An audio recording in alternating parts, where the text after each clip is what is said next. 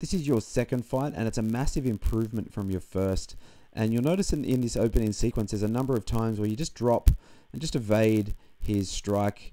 And you did this right throughout the tournament, and every time it was successful. What I think the next part of your journey is to work on that evasion and come back quickly with a counter strike, because so often you've got someone in a vulnerable position. You're nice and close. Generally, when people practice punches, it's from that upright posture. And so what happens when we drop into that evasion position, we're not accustomed to coming back with a quick retort, some sort of counter, whether it's a foot or a hand technique. So it's just worth investing into practicing just by yourself that evasion and then popping back up with a hand or a foot counter attack.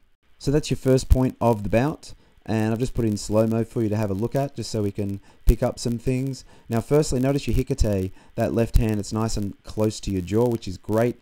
Earlier in your previous bout, it was already down by your side, below your leg, but you did drop it there, as you see, and you repeatedly sort of have this habit of, when you're pulling back your punches, is to drop that left hand by the side. So that's something to be mindful of. The other thing is just watch the way you're telegraphing that lunge. Notice how it drops, and you do that again repeatedly, where you're bringing your hand down to create sort of momentum before you do your jab, but it's just giving your opponent a bit too much reaction time.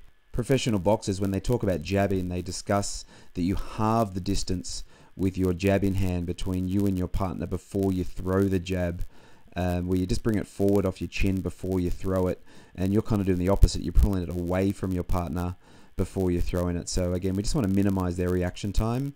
So it's 1-1 here. I forgot to video, or I didn't think about videoing yet, that first point. You keep him away here nicely. And there's the second phase, which is great, because at the end of your first bout, we discussed the fact that you didn't throw a single second phase. So I think you threw a couple in this bout, so that's fantastic. And so there it is, you took advantage and you scored the point because of it. But notice I freeze framed it because your left hand again is below your leg. So we need to work on that Zun chin. And moving on, it's 2-1 your way at the moment.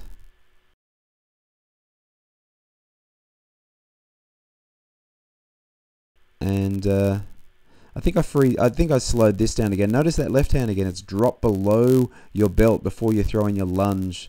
So we need to make sure our lunge again is not giving our opponent too much reaction time. Kept your composure there, which is great. And there's another second phase. So I think he scored for this one. That's okay. Yeah, that's his left arm on your throat. But you still threw the second phase regardless, and that left hand drops down by your side again. So Zun chin, definitely something to work on. And sadly, my camera, I had to delete some footage, so I couldn't get this entire fight.